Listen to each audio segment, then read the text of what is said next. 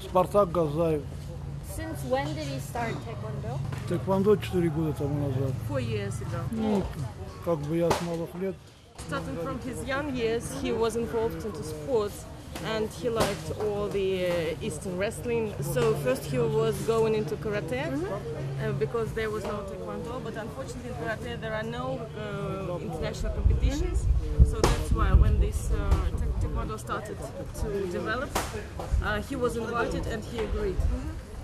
So he started Taekwondo for the competition because he wanted to compete and go further on. Ну, как бы можно и так сказать, но Yes, it can be said that like that. Хотелось и себя показать, и But he would like to show himself. испытать вообще себя, могу ли я стать чемпионом мира, чемпионом Европы. And try himself if he can be the world champion or European champion. If he doesn't mind, since when did he have his disability? It was in 1980 when he was 8 years old, and it was electricity. He went to that match of electricity and it was an accident.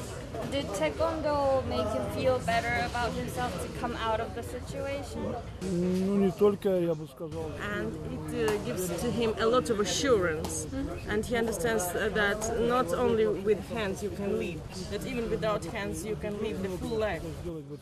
If he can summarize Taekwondo, what is Taekwondo for him in one sentence? He can say even in one word, it is everything.